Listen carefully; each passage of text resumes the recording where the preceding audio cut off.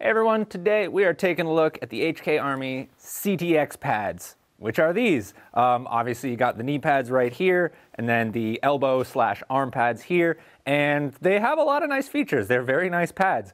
First and foremost, because there is just so much padding.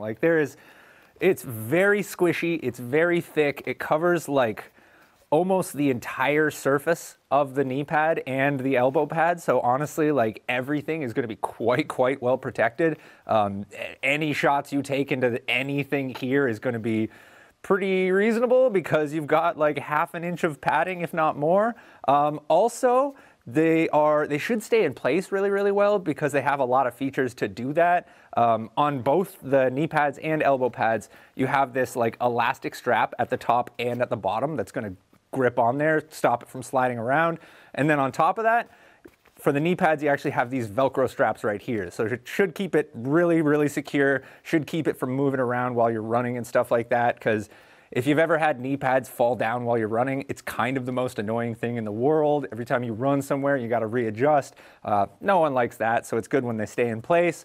On top of that, the inside, the part that's basically going to be like wrapping around your actual legs and arms, is made of like a stretchy, breathable mesh. So it shouldn't get too hot, which is really nice.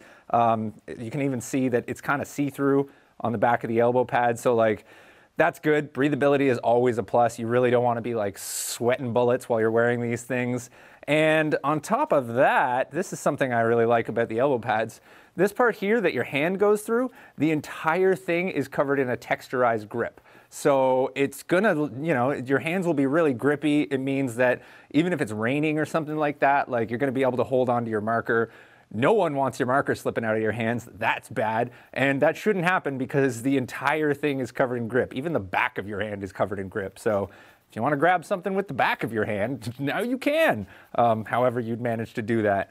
That is pretty much it. There's nothing like crazy new. There's no new features you wouldn't expect to have on a pad, but every single feature that you would want in a pad is on these pads. Like I said at the beginning, like, the amount of like squishy material on this is kind of crazy. It feels very comfortable. It feels very protected. So if you're wearing these and you're getting shot in them, you should probably not care at all. Like, I don't think it would hurt even a little bit. But yeah, pretty nice. Got all the features that you want. Those are the HK Army CTX pads.